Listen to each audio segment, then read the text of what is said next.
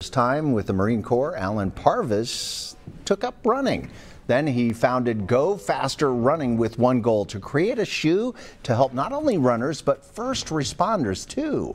Parvis designed a shoe with specialized foam that helps navigate all types of terrain, and the shoes carry messages meant to inspire and encourage from Parvis's time in the military.